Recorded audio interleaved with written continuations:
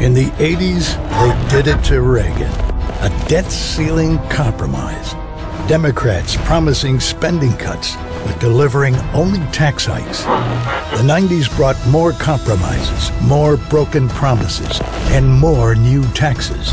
This August, the next chapter will be written. A defining moment. 14 trillion in debt, millions unemployed, the dollar in decline. We know where they stand. But will our party's leaders repeat the mistakes of the past? Will they choose compromise or conviction? One candidate has always been true. Ron Paul. Cut spending, balance the budget, no deals. Standing up to the Washington machine, guided by principle. Restore America now. I'm Ron Paul, and I approve this message.